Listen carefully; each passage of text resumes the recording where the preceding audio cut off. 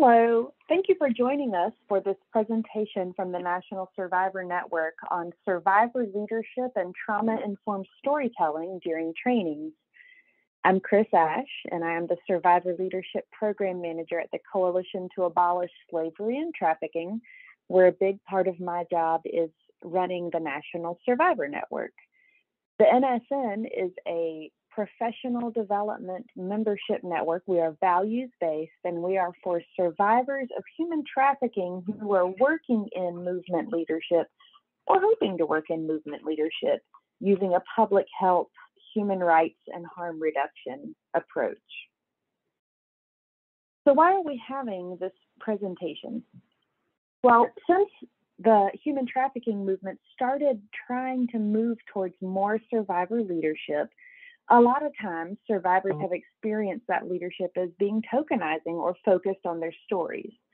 You may be asked to share your stories for policymakers. And often in those cases, you share your story and some of your insights from it, but someone else who's a policy expert goes and explains some of the policy ramifications.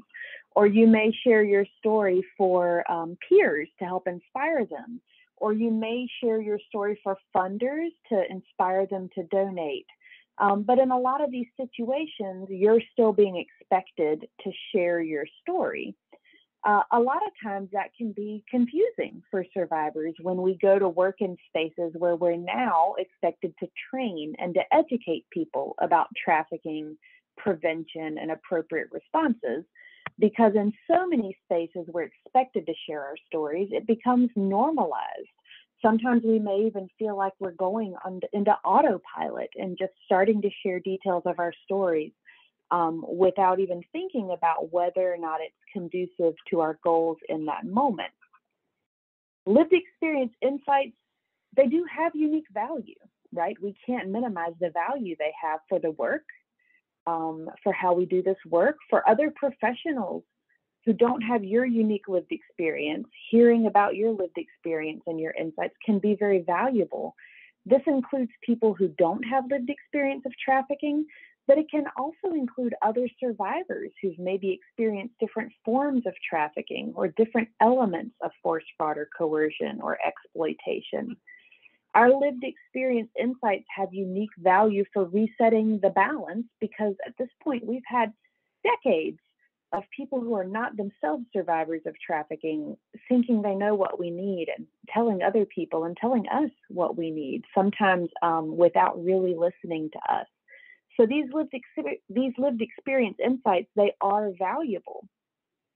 Personal storytelling, which is what we refer to it as when we're sharing details or stories from our lived experience of trafficking or of other parts of our lives, can serve multiple purposes. There are a lot of different reasons why people may share their trauma stories, right? One of them may be to receive validation, affirmation, or support. We hear from survivors that sometimes when they share their stories, that they then have someone who believes them when maybe people before didn't believe them. Or they may be validated, yes, that was horrible, I'm so sorry you went through that. You may receive affirmation, wow, you're so strong and powerful. Look at how resilient you were to survive all of that, right? All of these reasons, that reason, all of those are for you, right? Those are to benefit the person sharing the story. Personal storytelling can also help us or be part of us seeking connection or support from others who've been through similar experiences. Again, that's something that benefits the person telling the story. I'm sharing my story and my details because I'm hoping to connect with other people who've been through something similar so that I can feel less alone. Similarly, sometimes we share our stories to empower others who have been through similar situations. Sometimes we share our stories for other survivors to signal to them that we've been through similar things and that we've somehow made it through these experiences and that we're available to provide mutual support. And then sometimes we share personal storytelling details from our experience to educate others about the dynamics of human trafficking and other forms of trauma. That's one that is also for others. It's less about what we need, and it's more about providing them with information they need. But training is not the same thing as personal storytelling. You can include educational components into your storytelling, and you can also include personal storytelling components in your educational efforts and trainings, but they're not the same. And that can be confusing for survivors when we're used to being hired to tell our stories, and now we're being hired to give a training. And we're like, I'm not quite sure how to separate those two out. So we're going to just pause and think about, what are the purposes of training, right? Training, just like storytelling, can serve multiple purposes. Training can be to educate the public about community dynamics so that they can sort of help prevent trafficking or recognize it. Training can be to educate the general public about what survivors need so that they can build communities of care. And what I mean by communities of care, it's envisioning a culture in which people are looking out for each other and offering support to each other and taking care of people who've been through hard times. Training can be so that we can educate other survivors, either about their rights, know your rights trainings, about options that are available to them and remedies when they've experienced harm. We can educate other survivors about the systems they have to engage with so that they can better navigate those systems, or help other survivors to navigate those systems. Training can be to educate professionals. We may be educating professionals about risk and protective factors for violence so that they can advocate for decreasing risk factors and increasing protection. We may want to educate professionals about the diversity of trafficking experiences or survivor needs so that they understand that we're not a monolith, right? We each have different experiences and needs and understandings of what healing means for us. We may want to educate professionals about competent care for survivors. How do you do trauma-informed care? How do you do patient-centered care? We may want to educate them about how to ethically and meaningfully engage survivor feedback into their program development and design and implementation, because now a lot of folks are realizing survivor engagement in our leadership and planning and programming is essential to having better programming. And yet we can't just run on the streets and grab the first few survivors we see without really thinking through the ethics, the preparation, the support. And in trainings, we can also give people opportunities to practice and workshop and brainstorm those things that we've learned. So typically in a good training, I know that an online webinar presentation is challenging to do this in, but typically in trainings, we're going to want to give people chances to practice them, to brainstorm ideas, to maybe do a role play, to do activities that help engage the learning using adult learning methods. Training is always for others. So while storytelling can sometimes be for others, and sometimes it's for you meeting one of your needs, training is always for others. And so we're going to want to make sure that we're treated ethically and that our needs are met. So we are still a person in this mix. But training is going to be geared to the learning needs of the audience. So for example, some organizations focus on training law enforcement and criminal legal professionals. Some organizations focus on training direct service providers like crisis responders, clinicians, case managers, support group facilitators, hospital advocates. Heal training focuses on training, heal trafficking focuses on training healthcare professionals and healthcare system professionals. And the National Survivor Network focuses on training survivors working in the movement and training others working with survivors as their colleagues, right? So your audience is going to be different. So the needs of your training audience are going to be different. So let's look a little at the relationship between training and storytelling now that we know they're not exactly the same. Sometimes storytelling can support your training goals. So for example, you may name a risk factor or a dynamic you experienced in order to illustrate a point or engage your audience. You may want to name something that would have helped you, right? So there's a difference between being like, here's something I'm still salty about years later, and I'm going to get really mad and tell you every detail of how horrible it was. That's more storytelling for you to get it off your chest. But if you want to educate, you may be like, here's something that would have helped if I had had access to it. Here's something that direct service provider could have done that would have helped build safety and healing and trust with me. So this is where maybe you name something you did not receive in order to highlight the importance of comprehensive supports and a variety of healing options. And you may also name something you've learned during your healing or legal processes that would be beneficial for others to know. So in that case, you're not even naming anything that has to do with your trafficking itself. You're naming something about your healing experience that you learned that was helpful for you. But a lot of times storytelling can disrupt or run counter to your training goals. And it's important to be cautious and conscious of how that can happen. So for example, excuse me, for example, sharing too many details of your story can cause attendees to get hyper-focused on your singular survivor experience. Now, what that means is they get so focused on all the details of your trafficking that they start to assume that that's what all trafficking looks like. They get so focused on hearing all the details of what you needed that they start to assume that that's what all survivors need. And that can distract them from learning about the broad needs of survivors. It can give them a mistaken understanding of how trafficking happens or of what survivors need. Sometimes you may get hyper-focused on your own personal story, which can cause you to miss or exclude other equally important identities and experiences. Sometimes we have to check ourselves and remember that thing that you needed or wanted that was so important to you, someone else may really, really not want it. Someone else may not benefit from that at all. And that's hard for us because these things play such a key role in how we understand our recovery. But we need to remember that if we're the one in the room giving that training, we carry all those other survivors with you and with us into that room, right? So we can remember that we want to advocate for a diverse group of survivors, not just those who experienced what we did the way we did or needed what we needed. Sometimes sharing too many details or sharing them in a sensationalized way can cause your audience to completely disengage from the learning.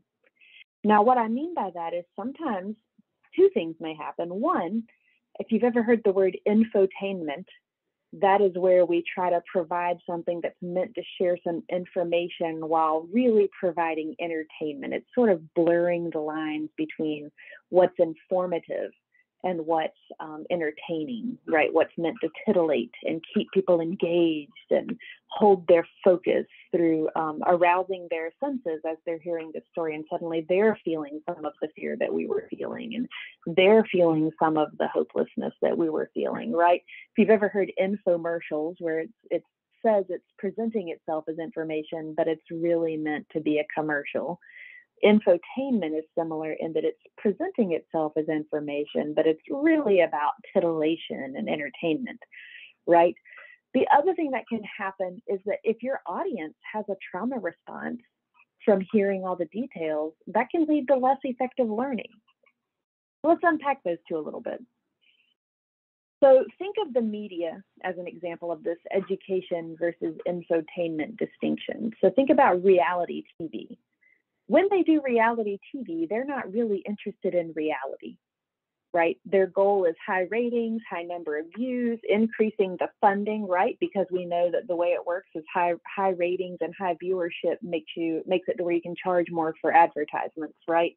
And salaciousness can accomplish all of those things. So reality TV, it's not really about reality, it's about ratings, right? Creating good TV. I can share a story that I had a friend who was on a well-known courtroom reality show where they tried cases, who said that before going on this as a defendant, she was told for you and your other person to play up your arguments, right? We just want a good show, right? So again, that's a different goal from educating someone on what trafficking is, how they can help trafficking survivors, how they can prevent trafficking from happening.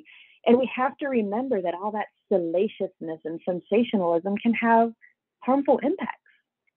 One thing that can happen is it can make people who are attending continue to dehumanize and other the survivors and think we're just not like them. They're so different. Their backgrounds are so different. It doesn't build connection for them to hear all the things you went through when they have no experiences that are anything like that. It may build distance, right? Where sometimes when you're doing your training, if you share a story about what you know, when you were little, you had a favorite stuffed animal, right? And I loved having it. And sometimes I would hold that at night when I was having a hard time from everything that was happening to me. That's something they can relate to, right? So remember, we want to make sure that our storytelling doesn't get into salaciousness that makes us sound exoticized or other. We want to remember that we want to build connection with people, right? And humanize survivors for them. We know that salaciousness can sometimes contribute to and reinforce stereotypes when we don't ground it in the context of what our options we had available to us. This salaciousness can also desensitize the public to the intimate nature of these experiences. So for example, if the public just hears us talking so openly all the time about all the intimate details of our trafficking when it's in a training setting, then when you get to Q&A, they may not be asking you questions about how they can provide better services. They may be asking you really intrusive, nosy questions that have nothing to do with the thing you're there training on because you've sort of desensitized them to this intimate nature. It can also create an ongoing expectation of what is acceptable to ask other survivors, right? So what happens is if people attend enough trainings where all survivors do is talk about their trauma all the time, they may encounter someone who they hear is a survivor and then be like, oh, let me ask you a very personal and intimate detail about one of the worst things you've ever been through, without realizing that's really inappropriate, right? People don't typically like talking about these things. We want to remember that trauma responses among your audience can lead to less effective learning. But first, we need to think about what trauma is and how it relates to storytelling. So a trauma response comes out of skills we develop to manage situations where our bodies, our spirits, everything about us wanted and needed in that moment to fight, to flee, or to freeze, but for whatever reasons we weren't able to.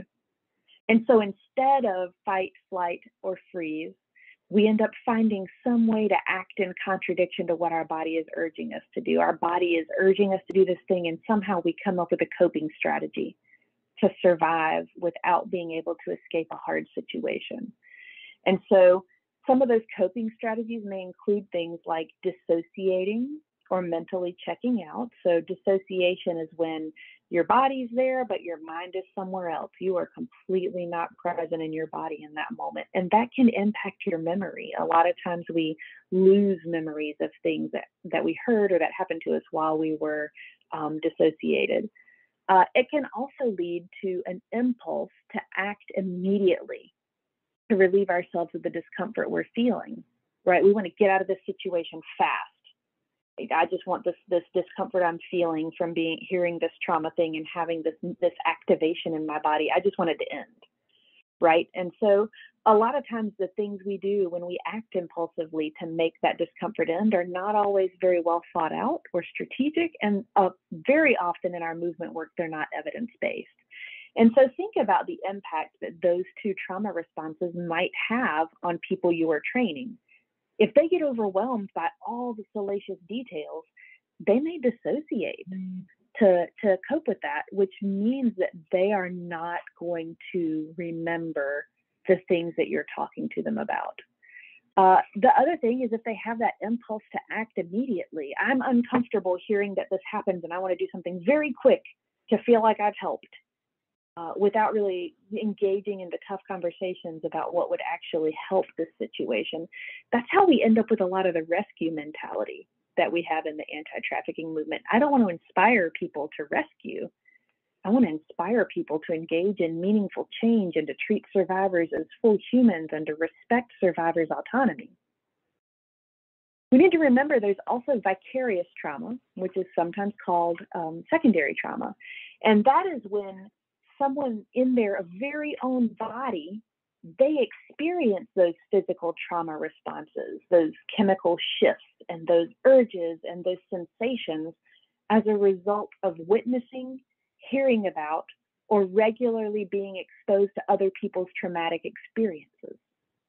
Right? So you're not the one that the trauma that's being described or that you're exposed to is happening to. It's happening to someone else, but it's kicking up your own body's trauma responses. It's not logical. It's physiological. And when your training participants experience vicarious trauma during your presentation, they may dissociate and not hear or remember the most important parts of what you were saying.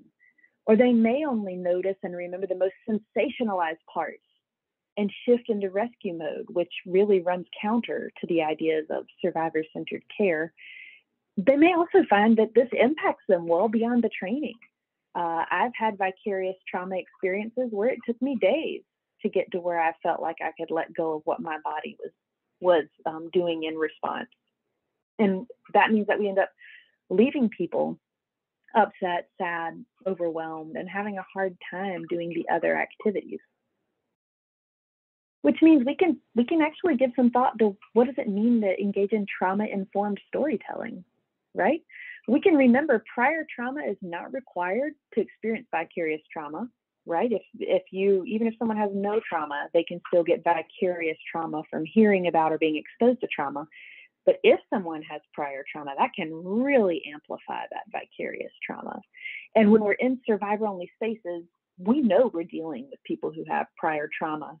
And I want to be thoughtful about whether or not I'm in a supportive therapeutic processing space where we have the time and roominess to discuss some of these things and the supports in place to make sure everyone's well cared for. Or am I in a learning or professional collaboration space, even with other survivors, if I'm in a learning or professional collaboration space where we don't have the infrastructure set up to provide clinical, therapeutic, or mentoring support for people going through vicarious trauma based on what we're talking about, I'm going to limit the trauma details, right? And also just a reminder, even outside of spaces that are designed just for trafficking survivors, there's probably survivors of other kinds of trauma in the room with us. In any space we're in, if we want to be trauma informed, we have to remember there are probably always trauma survivors in the room carrying the weights of their own experiences and traumas while hearing and taking in potentially traumatic information that we're presenting. And ultimately, it's not fair to put someone else unexpectedly into the space of being your emotional support person without them knowing that's what they were coming there to do and without their consent. It's asking them to do very intense labor for you when they thought they were coming to learn from you. I've been in spaces where someone was there to give us a training about somatic experiences of trauma healing, and ended up spending so much time very powerfully and poetically sharing their trauma story that I could feel my body shifting into the kinds of structures and demeanor and body language that I use when I was doing crisis response on a hotline. I could feel myself engaging my professional listening ears instead of my learning listening ears. And let's just be honest, telling your story over and over in all its glory with all the details, it can create trauma responses in you. If you are constantly retelling your darkest trauma details, then you are almost always using coping strategies, whether you are consciously aware of that or not. And a lot of times we do that through constant dissociation and numbing, which is a really, really, really beneficial and helpful survival strategy while you are in traumatic situations that you cannot leave. We do what we have to do to get by, but it's not conducive to your long-term trauma healing. And feeling consistently triggered by trauma, by talking about your story all the time, can lead to or increase our own emotional dysregulation, which then makes it harder for us to show up in our movement work, in our relationships, in our professional relationships, in our personal relationships. The other thing that might happen is you might get hooked on the feeling of widespread validation as a substitute for your internal healing and meaningful validation. If you know that whenever you share your story in a way that completely traumatizes everybody hearing it, that their only thing they can think of to tell you afterwards is how amazing you are, you're really not in a space where you're getting that internal healing that you need, where you can start recognizing your own sense of value and worth and being amazing and getting validation for things that are really powerful. Instead of sort of putting this widespread validation over some of your feelings of insecurity as a Band-Aid over and over, right? The other thing that can happen is when you share your story and everybody's like, you're such a success. We've heard many survivors say that then creates a situation where you feel like you always have to be a success story. And that's just not realistic because healing's not linear. There's not like I start out traumatized and I land to where I've graduated from my trauma and now I am a success story all the time. All of us who are survivors of trauma wake up some mornings where we do not feel like success stories.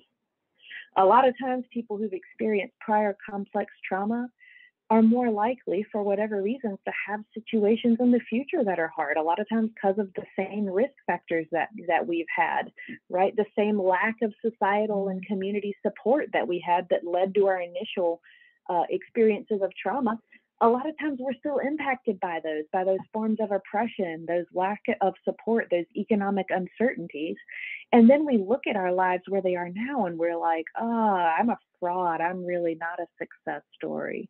When the reality is nobody's a success story all the time, right? So it creates this false expectation around how healed we're supposed to look in any given moment, which can then make those moments when we're not feeling quite so successful, especially hard to know what to do with and to navigate. And this means that in situations where our own trauma is being constantly kicked up by our storytelling repeatedly in graphic detail, it can impede, slow, or make it harder for us to heal from our trauma. We may also become desensitized to the magnitude and impacts of our own trauma, which may lead to us thinking of it as not a big deal. And then we spew these details and we re-traumatize someone else for whom it still is a big deal. We're also more likely, when we're constantly activated in our nervous system, to react to other people from a place of being triggered rather than from a grounded state, from our wise mind, right? And in our work, our movement work, this can lead to really high levels of conflict and burnout, turnover, organizational trauma. And these things, just to be clear, these are not unique to survivors of trafficking. They can happen to any primary or secondary survivor of any trauma, right? But we have really normalized this storytelling in public storytelling, in graphic detail, in anti-trafficking survivor spaces, which sort of puts us at the forefront.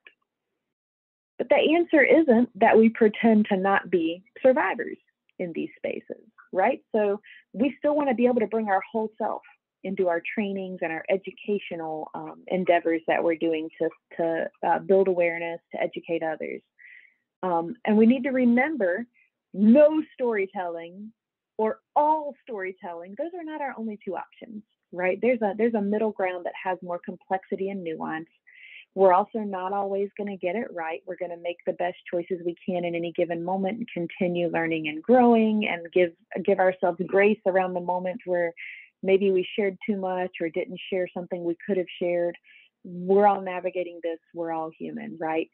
There are some things we can consider as we navigate that complex middle ground. So when you go to share a lived experience, consider, who am I sharing this for and for what purpose? Is this the right space or audience for me to share this part of my story? Should I offer a content warning? And finally, do I even want to share details, or am I just doing this because I feel like I'm supposed to as a survivor leader? So when we think about who is this for, we're kind of asking, are you doing this for you to get emotional validation? If so, this may not be appropriate for the training or educational setting. It may be appropriate for a support group or clinical setting. It might also be appropriate if you're a writer or actually just doing flat out storytelling to sort of share those things. But it might not be the best thing for an educational setting, because you're coming into it with an expectation that they're supposed to validate you. Think about what's the appropriate container for your personal growth or healing. So if I know that I need and want validation, what do I need for the validation? What kind of settings, what sort of guidelines, what sort of group agreements do I need to feel like there's a container where I can share my story in a way that I can grow? How do we create that container with the people we're in community with, and how do we maintain it? Again, in a one-off training, you may not have the time to create the kind of container you would need to have a safer, braver space for sharing stories in detail. And you also want to remember, sometimes when we come into it with an expectation that others will receive our story a certain way, you want to think through, how am I going to take care of myself and navigate a situation? If someone questions the truth of my experiences while I'm speaking, what if they're like, that doesn't sound real? And I know I experienced it. What about if they ask an uncomfortable or intrusive question? For example, there's been instances where a survivor of sex trafficking who was training law enforcement, during the Q&A, one of the attendees asked, are you still able to enjoy sex? Right? That question has no place in a training. How are you going to handle it if someone asks a question that has a victim blaming tone, or they suggest you contributed to your own trauma? Or if they minimize the impact of your experiences? Oh, I thought trafficking was worse. That really doesn't sound that bad. Or what if you experience a microaggression while or after sharing your story? These all really suggest how important it is to have a safe container and conditions and expectations, right? You may also want to think through, what happens if I get dissociated while I'm telling my story and all of a sudden I start telling more than I meant to tell, right? And it's kind of getting out there and going off the rails, and I feel like I'm unable to bring myself back in. Who is my accountability partner who's here, who can give me that signal that lets me know that I can pause for a deep breath and regroup? You'll also want to think through, what is the purpose of sharing this part of my story? So, for example, are there ways I can word this that are truthful, that meet my purpose, while being conscious to minimize traumatic impact to the audience or myself? So if my purpose is to help people know that threats to loved ones are a part of coercion that may be used, then I can accomplish that purpose by saying, my trafficker threatened to harm my loved ones, without needing to say, my trafficker told me that if I tried to leave, they were going to do this and these other things and all these horrible things to my little sister, right? And then you're going into graphic detail about all the things they said they were going to say, or that they were going to do to your sister, right? Do you see how that gets the point and purpose without adding likelihood of increased traumatic impact?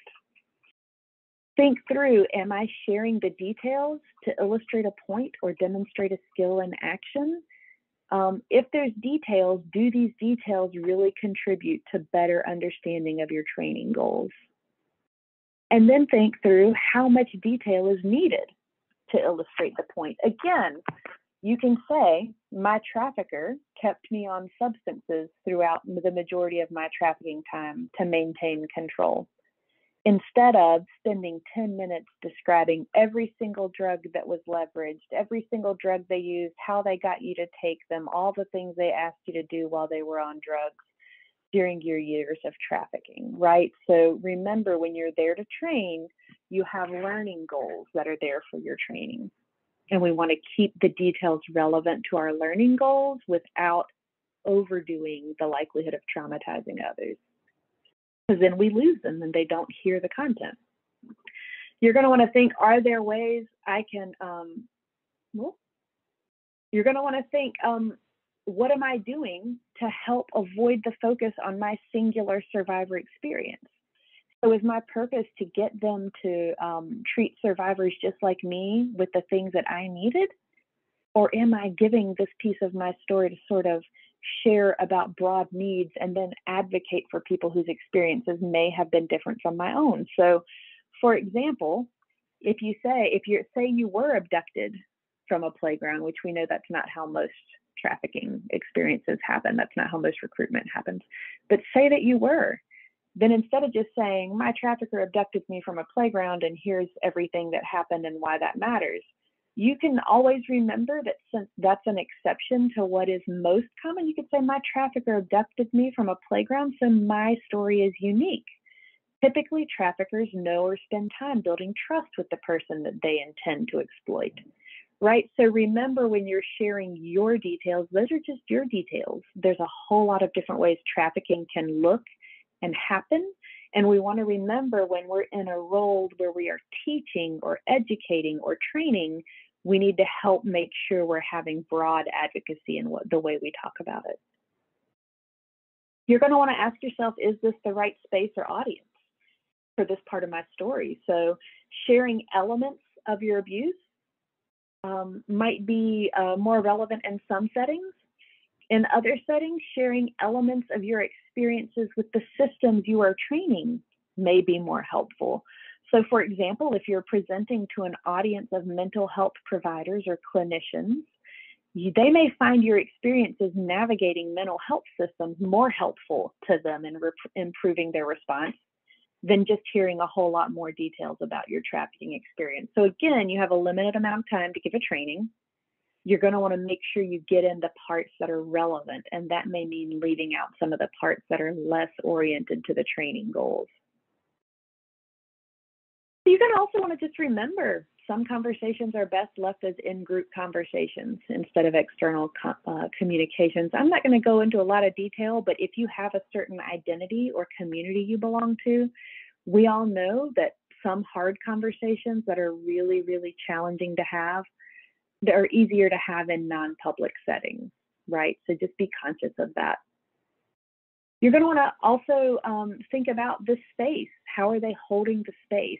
Did they create group agreements? Are you going into a present at a conference where at the beginning of the conference they outlined group agreements for the whole conference attendees? And can you familiarize yourself with those? Do those feel comfortable? Do they moderate questions? I know in some of the spaces where I've agreed to speak, I have them moderate questions where instead of someone just raising their hand and saying, do you still like sex? People turn in their cards on index cards. They turn in their questions written on index cards, and the moderator chooses the questions that feel the most relevant to the training goals. So if you're speaking on a panel, you can ask about whether or not they provide moderation. Same thing if you're speaking online. A lot of times they have the Q&A to where it goes only to the panelists and presenters, and then they ask the ones that they feel are relevant. Was there any preparation required for the attendees? Meaning, if you have an audience with a certain professional skill set, then those skill sets may be part of their preparation. But if you have an audience who doesn't have a certain professional certification, it may be that people are given like homework. You must complete the following thing before showing up in here. And that's not meant to be gatekeeping, but that's meant to be ensuring that people are less likely to cause harm in your spaces. Does the person introducing you when you start at when you're first introduced at the beginning of the training, or you maybe in your first couple of slides, do we provide expectations for appropriate behavior? Because sometimes just having that reminder can be very helpful and be part of creating the container. You're going to want to think about, do I need a content warning? All content warning means is that it's giving someone a heads up that something that could potentially activate trauma is about to be referenced. Sometimes people call that a trigger warning or a content note. You may see that online, abbreviated as CW or TW or CN. And remember, trigger warning doesn't mean you may be offended.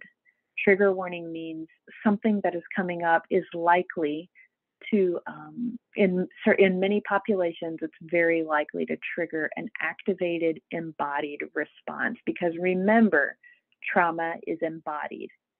A trigger warning doesn't mean being offended.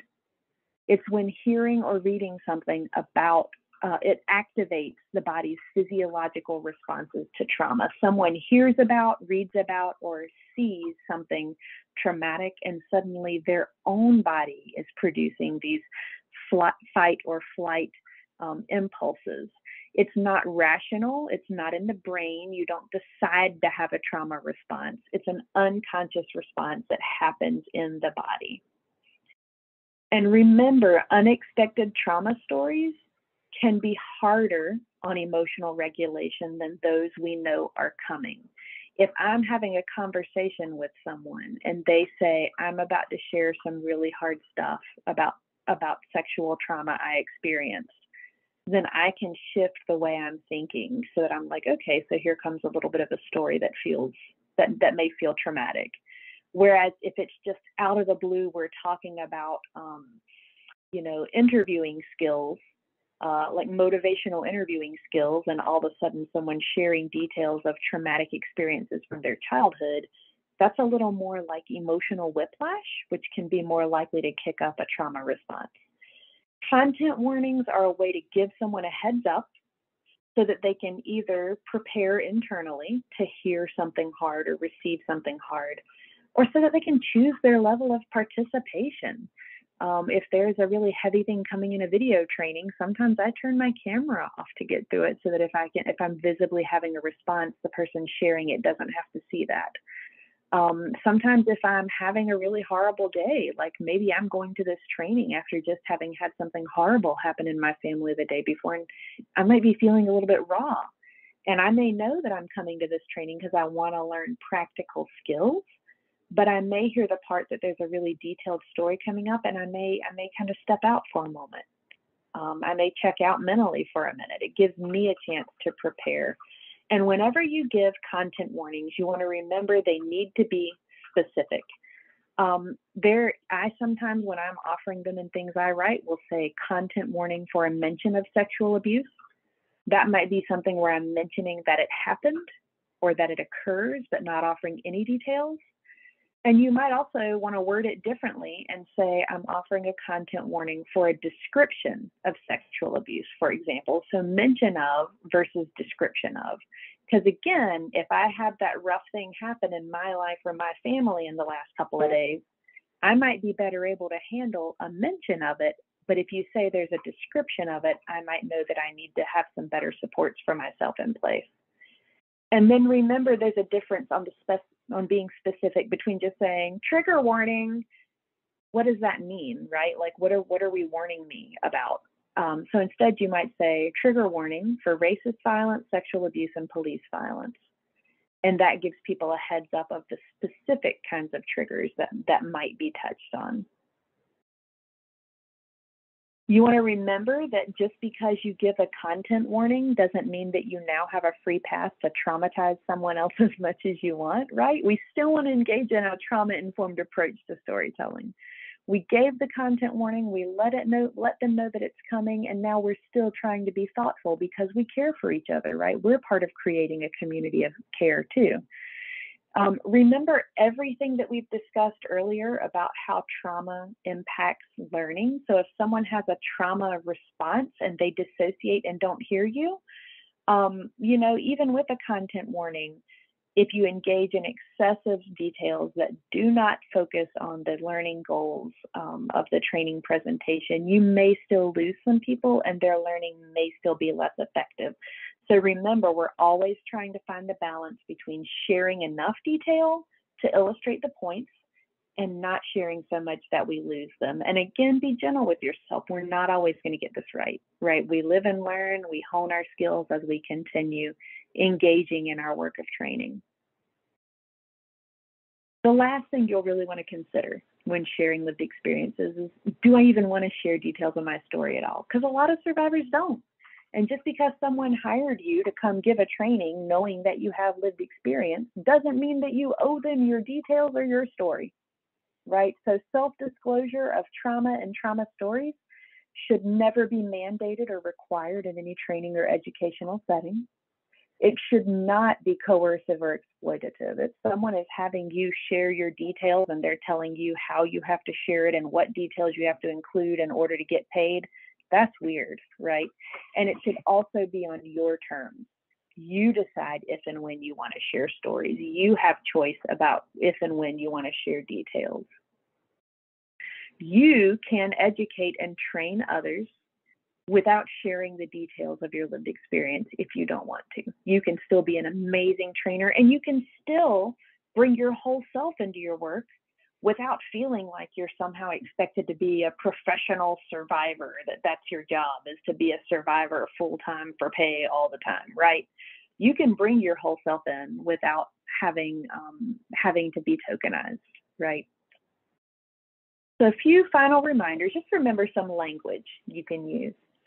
These are phrases that when you're having to navigate your own personal storytelling can be very helpful. So you may say something like, some survivors experience, and then share a detail without disclosing whether or not it was you. You could say some survivors may have experienced the following, right?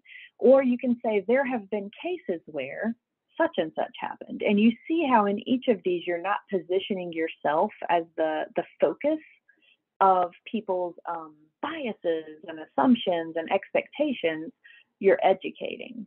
And also remember, composite stories are your friend. We don't want to share someone else's trauma details on a regular basis, but if we've heard things enough times or seen them enough times, we can make up a composite story. And what that means is, instead of taking one person's story, you maybe imagine a fictional person or a composite person where you put together some different elements from different things you know have actually happened, but you mix it up, you take out the identifying information. It's not one person's story. It's sort of like a mashup of 15 different stories that you've read or heard about over the years, so that you're not violating anyone's confidentiality or privacy. You're sort of creating a new character based on how you know trafficking really happens. Use those composite stories. You can mash up your experiences with other people you know, and then nobody feels like they're suddenly entitled to intimate knowledge about you because you shared something. You're sharing a composite, right? They're only entitled to the information they need to learn the skills you're there to teach them. So thank you so very much for being here for this training, for watching this presentation. And if you'd like to learn more about the National Survivor Network, our values, or our educational opportunities, you can learn more at nationalsurvivornetwork.org.